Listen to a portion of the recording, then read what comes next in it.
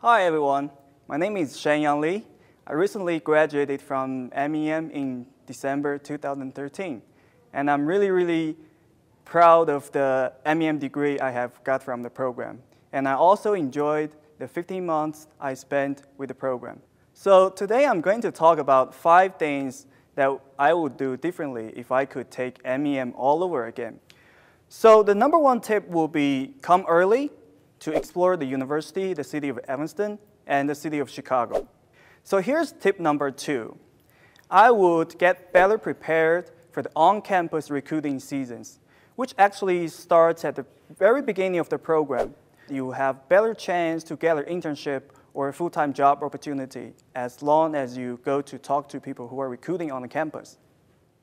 So it is also important to balance your study and your life. Don't fill up your course schedule that you cannot have a life.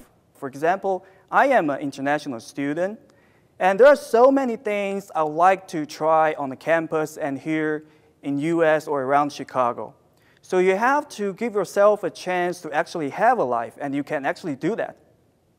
Tip number 4, make connections with people as early as possible.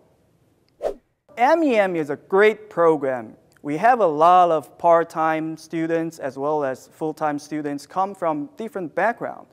What you can do is just to come in the classroom 10 to 20 minutes before the class starts, so you can talk to people and get to know them and make good connections.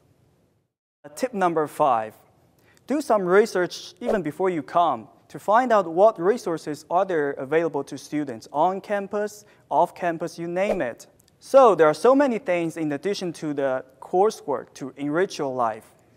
If you use my tips, you will have a wonderful experience here with MEM at Northwestern University.